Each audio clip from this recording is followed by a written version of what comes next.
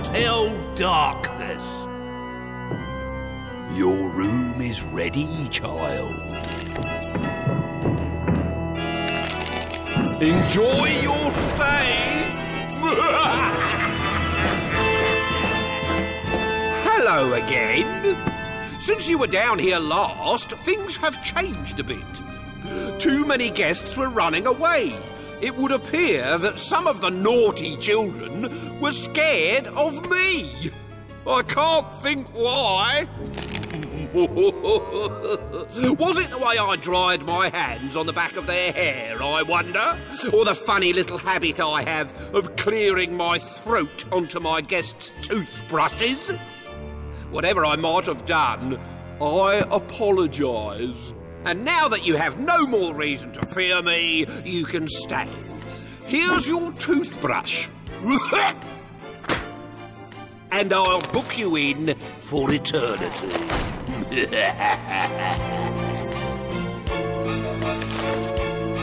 This is Josiah's story.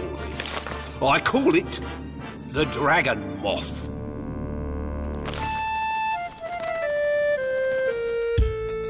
Josiah Reeks never did anything his father said, because his father was a sign painter, and Josiah hated signs. Ow!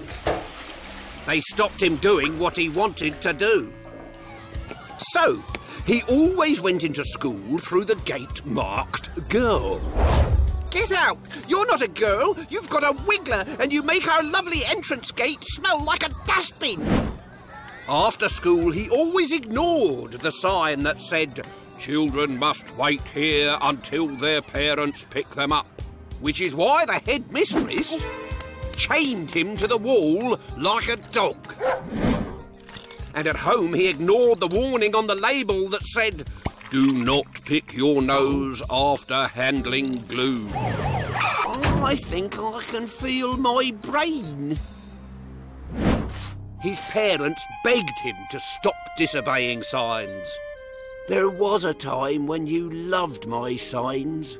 I used to read them to you as bedtime stories." And what classics they were, Father. Who can ever forget Take Care, Slippery Pavement? And my particular favourite, Danger Men at Work. Don't be horrid to your father. Signs are there to keep you safe. Ignore them at your peril.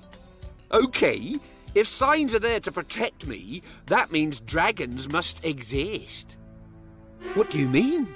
Well, at school today, old Nudger Nicholson said that down on the cliffs at the end of the world, there's a lighthouse, and on that lighthouse is a sign that says, "Here be dragons." That's one sign I'd like to see. That is one sign you will never see. Why, are you scared there might really be dragons up there? 2 children went missing last year. Both had gone to the lighthouse. They trawled the sea for the bodies, but found nothing. You're just saying that to scare me. I don't believe you. You don't have to. For once, you just have to do as you're told. But of course, Josiah never did as he was told. And being told not to go to the lighthouse simply fueled his desire to get there, especially when he woke up in the middle of the night to find a freshly painted sign on the end of his bed, "Do not go to the lighthouse." Right, to the lighthouse. There was only one way to reach the end of the world in the dark. Ignoring the warning signs, electricity kills, and danger trains, Josiah followed the glint of the moon on the railway tracks. It led him to a field where the deserted lighthouse glowed white like a boiled bone. As Josiah pushed past the "No Entry" sign, he noticed that the building was covered in graffiti. "Come no closer! Go home! Be gone!" And each warning was followed by the most terrifying word of all, Josiah.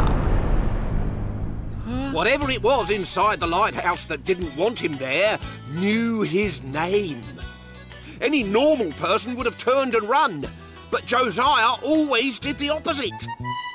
As the latch clicked, there was a noise from inside the lighthouse like the throbbing din of rotor blades. Then the light at the top of the lighthouse came on, and there, hanging over his head, the sign, "Here be dragons." And there, the shadows stretched across the sea. The beast was awake in its lair. Maybe I will go home after all. But even as he turned to flee, the door crashed open. The dragon! And a tiny little moth flew out.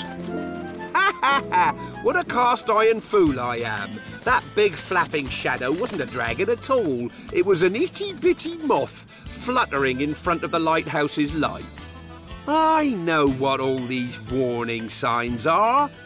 They've been put there by smugglers. What better way to keep snoopers off their hidden gold than by telling them there's a dragon living here? Ha! Josiah thought he was the cleverest boy in the world, until he heard a voice calling his name. Josiah Reeks. Josiah Reeks. I am the Dragon Master. The dragon performs at my will. Be gone, young warrior, and I shall keep the beast at bay.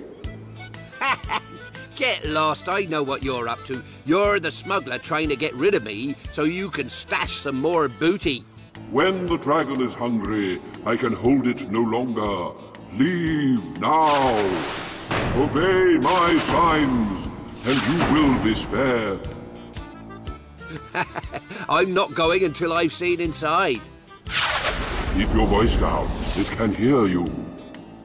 I don't believe you. You're a smuggler.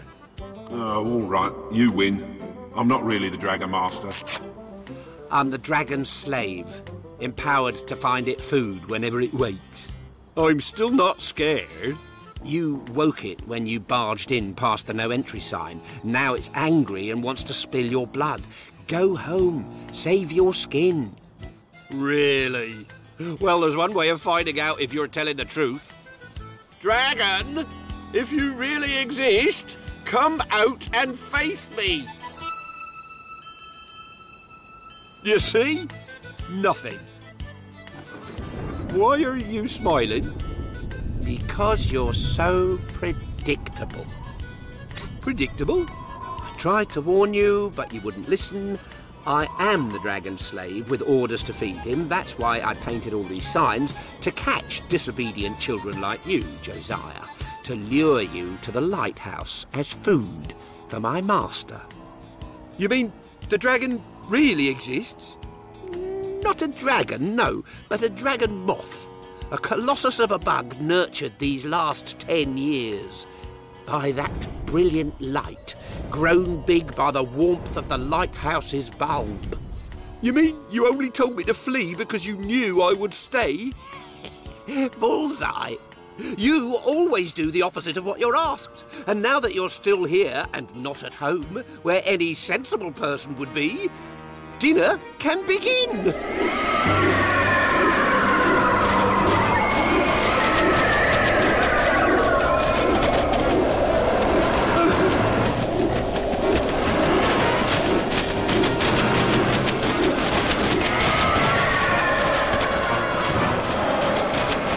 As the dragon moth lumbered into the sky, Josiah suddenly wished that he had paid heed to the warning signs. But it was far too late for that. The dragon moth lifted Josiah into the air, carried him off to the end of the world, and dropped him onto the rocks like a clamshell.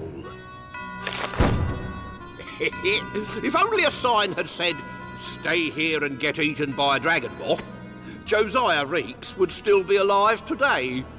Do you do the opposite of what you're told? Would you make a delicious meal for the dragon moth?